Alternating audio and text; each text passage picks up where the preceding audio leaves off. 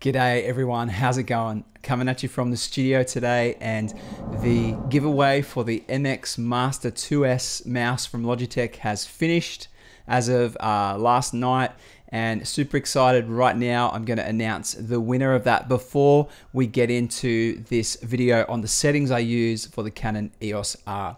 So let me just jump on over to the screen here, and I'm going to click draw winners.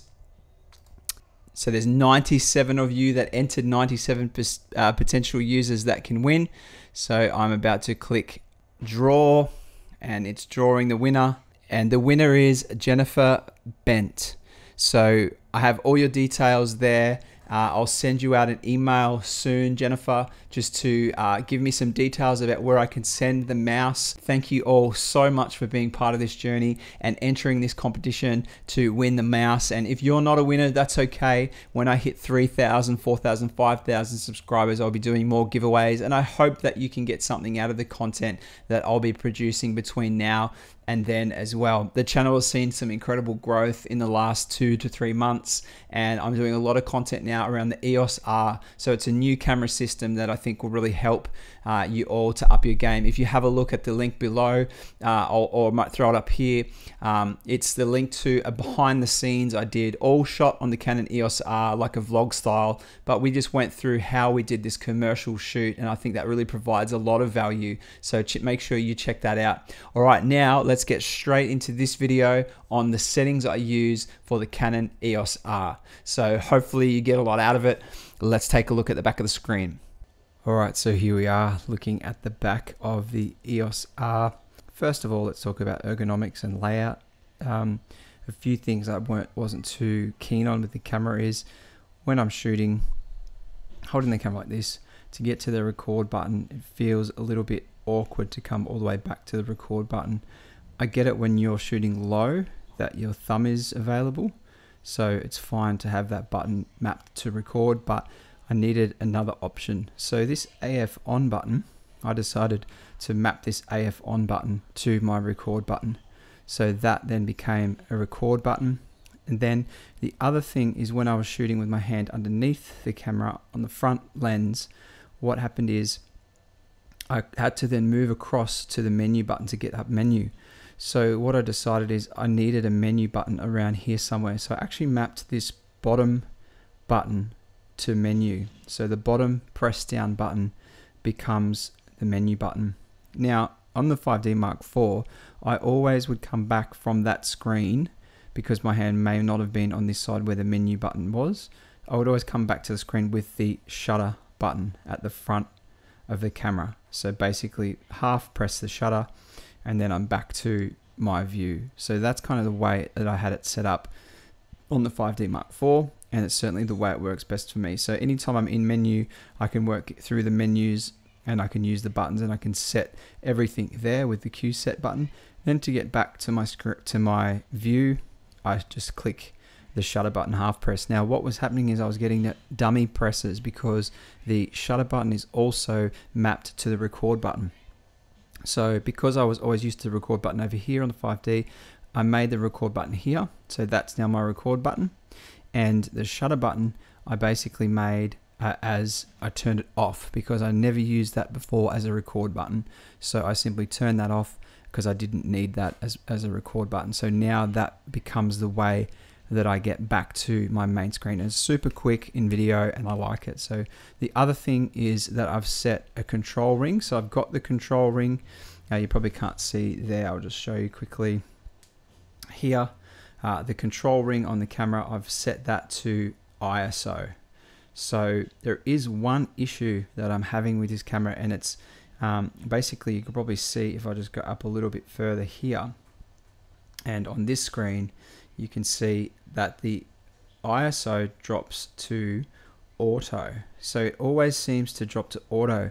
Even when I set it not to, it drops there. So I've got to be really careful that I set ISO, say, to 100, and then I don't touch this control ring because otherwise it will drop to auto. But in terms of doing vlogging and stuff, it's awesome to just be able to crank the ISO without actually having to touch any buttons. So I love that it's got that feature. Now something else that I'll show you here on the back screen here is I have set So you got the focus with the finger here, so you can move your focus with your rear finger, and I'll just reset here.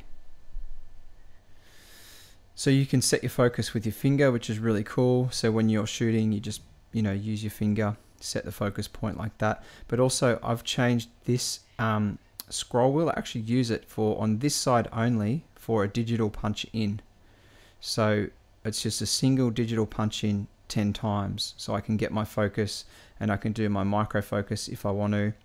And then again, digital punch in. Now it's not set on this side. This side's set to nothing. So I'm not getting many false, you know, I'm not triggering it falsely much. I've probably only done it once where I've triggered it falsely. So because you have to make this move across to get to the digital punch in. So that's what I've set this wheel to. Now once I come into the menu system, it's set to scroll footage. So it's set to scroll through the menu system, scroll back, scroll forward, which I like. I do like that feature. So again, a shutter press to get back to this main screen. So that's kind of the layout I've got. This button I don't use as often. When I'm reviewing footage, I'll use it. But otherwise when I'm shooting, I generally am not using this menu button because I've set it down here. Now I have set one other button here, I think. No, I think only the bottom button is set to that. So let's go into the settings and find out how you can set it. A little bit of a long explanation there, but hopefully you see the usability of the camera is really good for that sort of thing. So the record button, as I said, still works as record. And when you're in low mode with your thumb, I'll just show you like this. When you're in low mode with your thumb over the camera and you're holding onto the EOS R with your hand over, then it works great as a thumb like that. I like how that works. So I'd still use it like that, which is why I've kept it set to have the thumb over like that. All right, so basically the setup of the camera is we go across to the last orange icon there and all the way across to this setting here. This is something I had in the 5D4 where I changed the direction of my these elements. So this on top here I've got set to my aperture in the lens because the lens is the front of the camera. So for me this finger scroll works well in the front of the camera. And then I've got this here as my shutter because that's in the camera, so that works really well in the camera as a shutter. And then obviously the control ring, as I showed before, the ISO. So what I do with the control ring rotation is I actually keep that in the normal direction, but the dial direction TV AV, which is these two, I reverse the direction. Now the reason I do that is because I like to be able to go less light. So if I'm in the light meter here, you'll see the light meter at the bottom. I like to be able to go down for less light and up for more light. And it's just something, well, I'm at the F4 there, F1.4 there, so I can't go any more light. And then again with shutter down, so the dial direction in the direction of the in the direction of the light meter, and then again up for more light. So that's kind of how I have that set. Now obviously your shutter is going to be locked out at 50 for these settings. My frame rate is in full HD recording mode and 25 frames per second. And so that means you want to run a 180 degree shutter of 180. So that's where that setting works. You know, really, that really will be fixed, but then your f-stop can change, and you know, so you can get less light if you need to, if the scene's too much. And then again, on the ISO dial, let me just tilt back to show you the ISO dial. Actually, I'll just show you in camera here. As I go up the ISO, I'm going up the light meter scale, and then as I go down the same direction as this dial, down that way, there's the top dial, I'm going down the ISO, the light meter scale. So that's kind of just the way I've always set up a camera from back in the film days when I was shooting on an old Vivitar that my dad owned, and it really works for me. All right, so that's the setup. So how do we get there? So let's have a good look at how we set it up like this.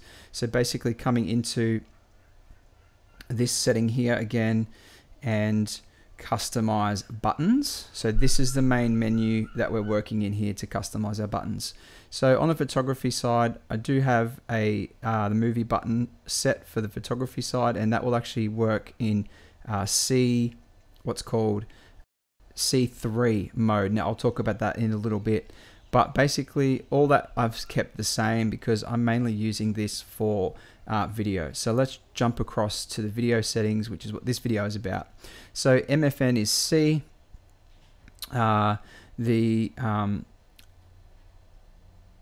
The LCD panel illumination button, short press is info switching, and a long press is the LCD illumination. I don't do a long press, I'm only using a short press on that.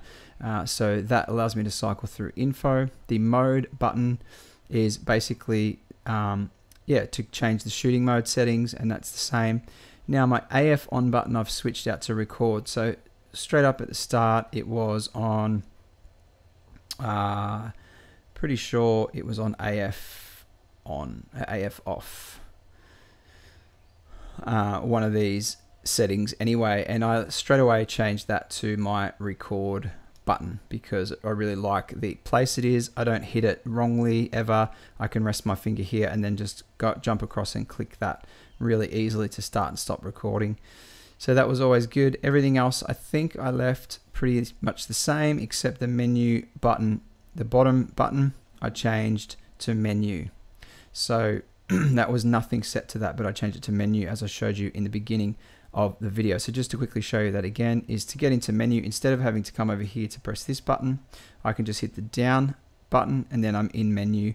And then to get back out of menu, I just hit the shutter button, half press on the shutter, and that drops me back straight to the main screen like that. So that's kind of how I set that up. Again, down button for menu. So that was the main setup there.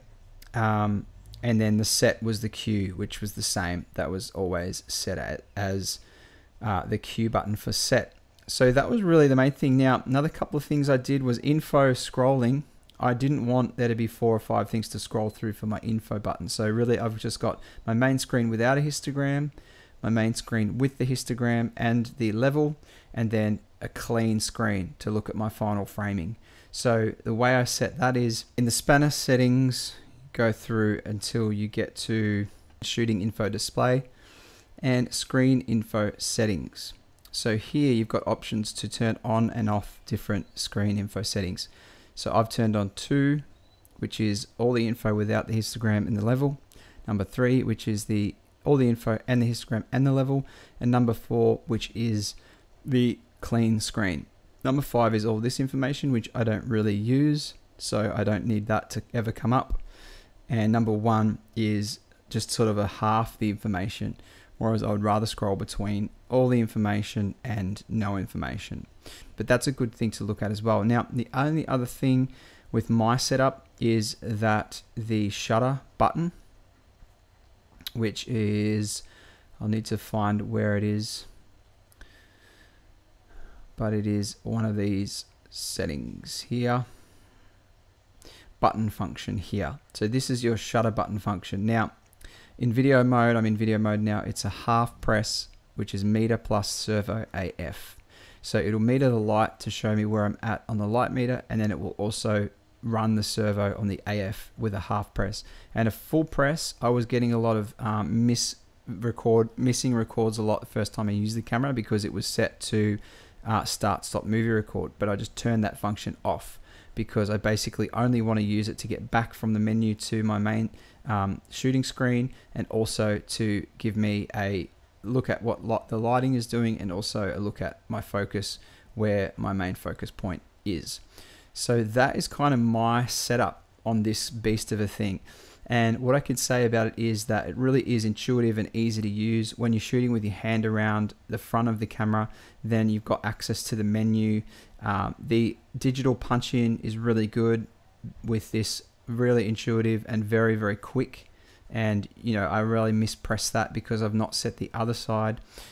Everything, all the dials that I need are really close. My shutter and my aperture are really close, and also the ISO ring on the control ring adapter is really good as well. So there you have it, everyone. That's how I set up the Canon EOS R for the most intuitive way that I found to use this camera. It's got so much customization, and I'm sure that based on what I've shown you, you can probably get the best out of this camera as well for the way that you operate and the way that you think, and setting up the menus that are going to be the best for you. I would just encourage you to just use it and utilize it and have a fiddle with the menus, have a play with the menus, and work out what works best for you. And also in the next video, I want to show you how I use the custom settings C1, C2, and C3, because they're now available to set up predominantly for and in video mode as well, which is a little bit different to the 5D Mark IV. And also I want to show you the viewfinder and some other great things about the Canon EOS R. Been using it for 3 months now, and honestly, I really love this camera. It really is awesome. I feel like it is a step forward from the 5D Mark IV. A few things it's missing. I like the Motion JPEG codec, the big codec, but I can now shoot in IPB in 4K. So for client projects and things that where they demand 4K with file uploads, where I'm not sending a hard disk, I'm just going and shooting in 4K. Then I've got an IPB 4K image, which looks great and is still 150, I think it is, megabytes per second, 120, sorry, megabytes per second, and it still looks good enough to upload to clients for client projects in 4K. So that is really good. That's a step forward from the 5D Mark IV. And anyway, I won't go into too much detail, but thank you so much for watching this video. Subscribe if you got something out of this content, because I'll be doing a little bit more on the EOS R and how it compares with the 5D. If you ask me right now in the comments, should you upgrade to the EOS R, I would say yes, definitely.